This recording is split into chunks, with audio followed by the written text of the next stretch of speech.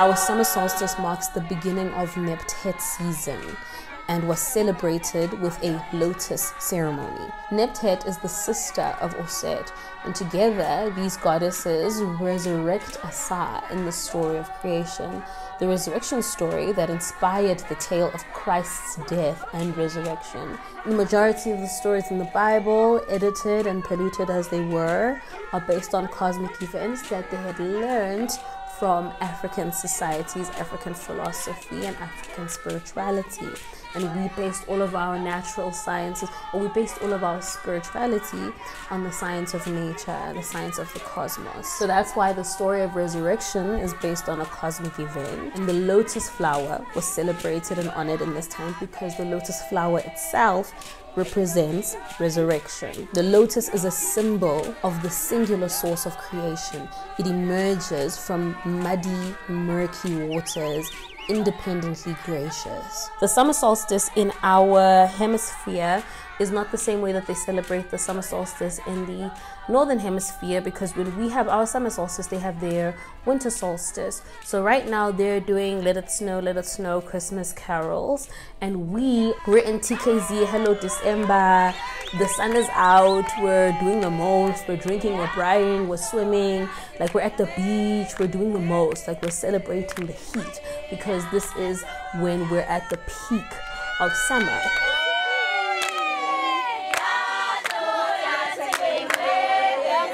I know I've spoken in previous videos about the star Sirius in the east, the brightest star in the night sky. So the way that it works is that on December 24th, it aligns with Orion's belt. These three bright stars in Orion's belt were sometimes referred to in ancient Kemet as the three wise men or the three kings.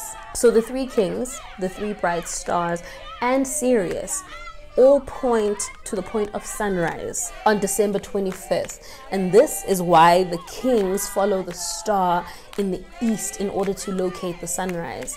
This is why we call it the birth of the sun. It's the birth of the S-U-N, sun. So this is the story from which the Christ era was born. On this day, one of the most important things about the sunrise is that it occurs within the constellation of Virgo. The constellation Virgo was originally referred to as the Virgin. Virgo in Latin means virgin. It's also interesting to me that Bethlehem in Hebrew translates to house of bread. The Virgin constellation is always depicted holding a sheath of wheat. Analyzing cosmology and the constellations always reminds me of how, you know, every story that I was taught as a child generally just comes from the stars. So that's basically it. I think that's why Lion King was always my favorite movie as a child, because I was always so fascinated by all the things Mufasa would say about how the great kings of the past look down at us from the stars and how they guide us from the stars. December 25th is a very specific cosmic event that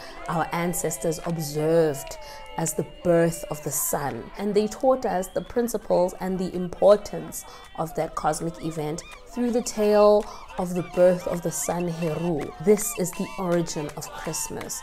What we celebrate during this time is actually the rising of the sun in the constellation of Virgo, aligned with Sirius and the three kings in the sky. More importantly, in this time we're celebrating the beginning of summer, marked by the solstice, which occurs on the 21st of December, and this is the longest day of the year. This is when the sun is at its zenith, its highest point in the sky, giving us maximum sunlight, maximum life. So if you think about the yin-yang spiritual dynamic, the winter solstice is the yin, the dark, the feminine, and the summer solstice is the yang, it's the light, the masculine.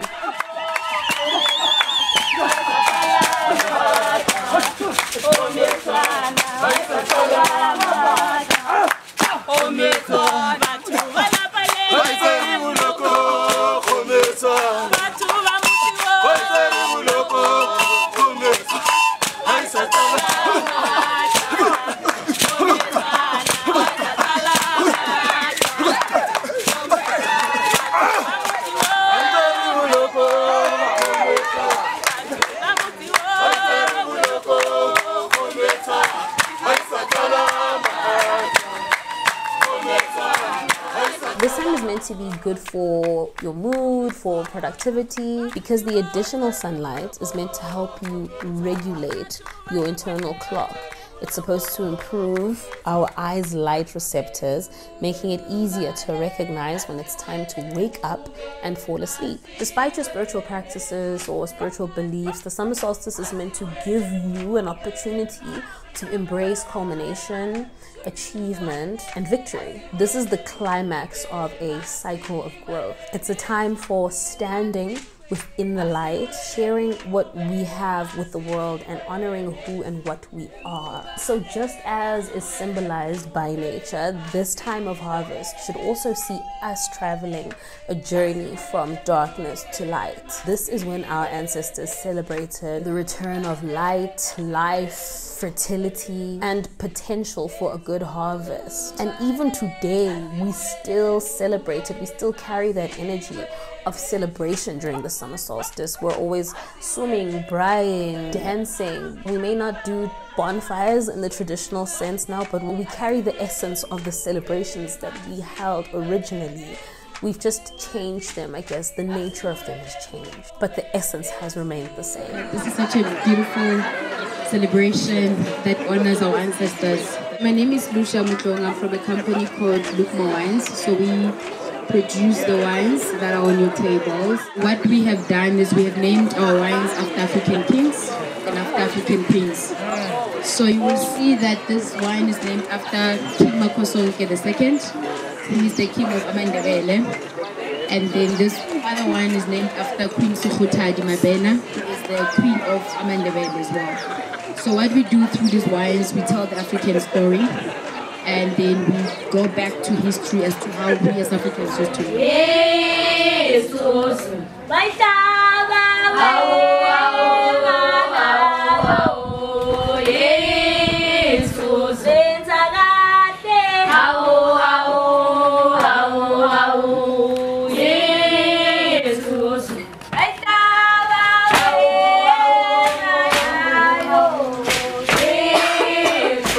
In the spirit of keeping this as brief as possible, ways to celebrate the summer solstice, right? Ways to honor the summer solstice, ways to align with the summer solstice this year and all the years to come. If you're not hosting a big lotus ceremony, this is the way to do it. At home, by yourself, or with your friends and your family. The most fundamental thing is get outside, absorb the sunlight, absorb the life that comes from sunlight. Also stay up all night, sharing the good vibes, observing the sunset and sunrise from the solstice. Spend time with nature, the natural elements, earth, fire magic. Fire magic is so important in this time. So set your intentions with a fire ritual. Some cultures would light bonfires and dance all night until the flames reduced to embers. Then they would jump over the burning coals to make their wishes for the months ahead. We still do it, I know, as izangoma. I don't know if it happens in every Mpande, but there's certain rituals that we do where we light the fires, we do our dances around the fires, and then we do whatever we're doing with the fire and we jump over it, kind of to seal the deal. If lighting a fire is a bit extravagant or extra for your situation, you could always do a more toned down version of it by lighting a candle or multiple candles if you can. These are the candles that you use to set your intentions. You know how you do it and how personal it is to you. Obviously, it's different for everybody. I don't like to subscribe a certain way to do it. I have given certain ways of doing it in previous videos. You can check those out. I know the winter solstice video, I spoke about a little bit of candle magic when it comes to setting your intentions, but I'm usually very vague about it because I like to get into the details of those, like one-on-one in readings, depending on your energy and your ancestors and how they want you to work with your candles. So we do that in our initiations and consultations, things like that. But otherwise, you know, I'm hoping that everybody kind of has an idea of how they resonate with candle work and candle magic. You can also ground yourself with yoga / meditation.